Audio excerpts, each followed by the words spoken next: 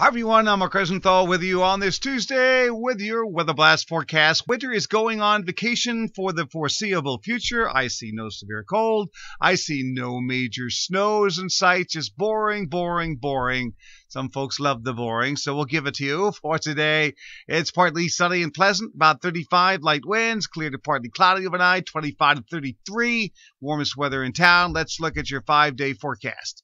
Starting with tomorrow, partly sunny, low and mid-40s. Thursday, variable clouds, maybe a late shower, mild, 45 to 50, colder by dark. Friday, sunshine, dry, 39. Saturday, partly sunny, low 40s. Christmas Day, partly sunny, cool, 35 to 40 degrees. So there you have it.